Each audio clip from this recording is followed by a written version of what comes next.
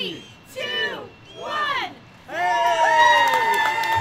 So today is an amazing day for Edmonton. We are reopening the Queen Elizabeth Planetarium, which closed about 40 years ago.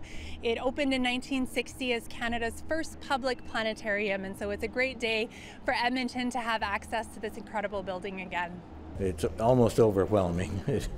It's wonderful to be here because this building could have been demolished very easily. Some people might have thought it was past its due date, but the visionaries who looked ahead realized that this is an important historical heritage building in terms of its architecture and in terms of its purpose too. It was, to me, a new concept, and it was rather remarkable that they put this building up here for the people of the city and surrounding area to see. It was pretty educational.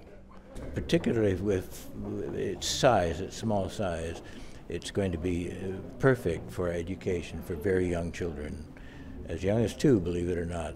And when they get exposed to the night sky and see the sun and the moon and dance around, and the programs are just wonderful. So I want to see that happen here. It'll be a great legacy. It has all of the modern pieces that we need to have in our buildings today. So it does have an accessible lift, which means that all of our community members can come and see the dome.